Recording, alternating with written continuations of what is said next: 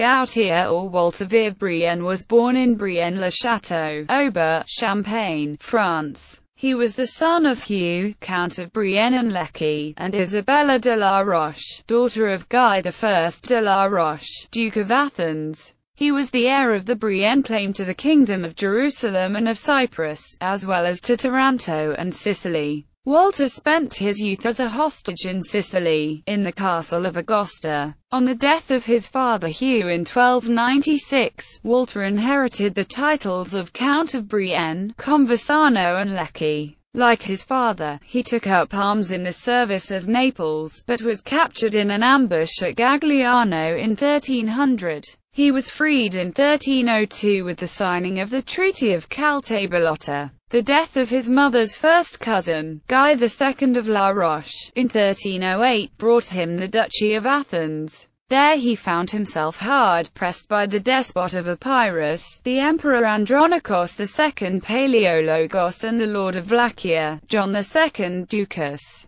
In 1310, he hired the Catalan Company, then ravaging the Byzantine Empire, to fight the Byzantine Greeks encroaching on his territory. After the company had successfully reduced his enemies, he attempted to expel the company from Athens with their pay in arrears. The company refusing this, Walter marched out with a strong force of French knights from Athens, the Morea and Naples and Greek foot from Athens. Walter's army met the Catalans at the Battle of Harmiros on 15 March 1311. The Catalans won a devastating victory, killing Walter and almost all of his cavalry, and seizing his Duchy of Athens, accepting only the lordship of Argos and Nauplia. The Catalan Company nominated one of the surviving knights, Roger Deslaw, as their leader and new Duke of Athens by conquest. In the year 1306 he married Jeanne de Chatillon and had 2 children. Walter via Brienne, his successor as Count of Lecce and Conversano, as well as the titular Duke of Athens. Isabella of Brienne married Gautier III, Seigneur d'Enghien, and claimed her brother's title to Lecce and Conversano on his death.